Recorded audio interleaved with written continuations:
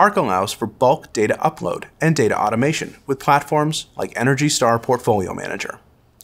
Let's look at how bulk data upload and bulk meter creation would work in ARC.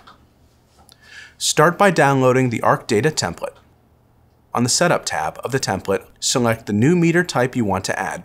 In this case, we'll add an electric meter getting energy from the grid. If it's a meter type other than electricity, select other fuels or water.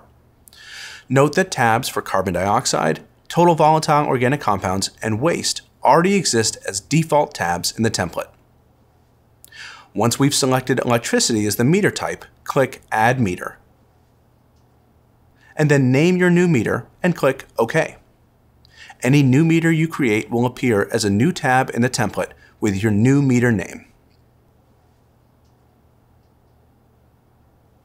If you selected other fuel originally, take a moment to select the fuel type. Enter your bulk data information into the newly created meter in the template. Repeat this step for as many meters and types as needed. Now you're ready to upload these data to ARC. Select Upload XLS and upload your completed template. ARC will create the meters and data automatically based on your upload.